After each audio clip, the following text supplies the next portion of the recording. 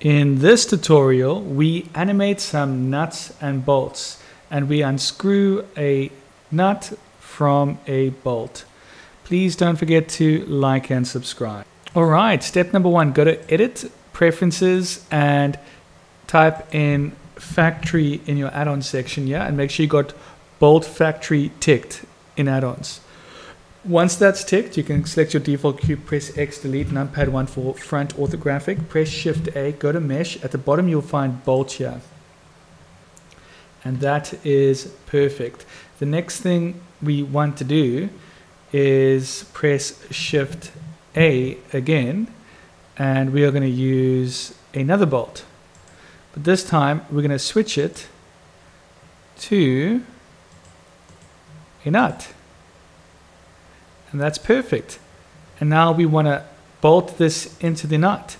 So let's let the animation start at frame 25.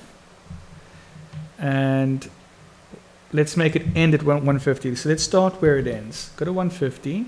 Let's make the end animation 160. But the end of this animation will be 150. It just lasts for 10 frames longer. And we are going to press I, location and rotation.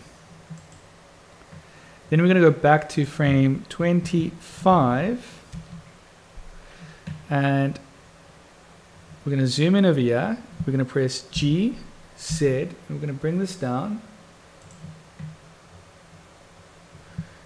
G, Z,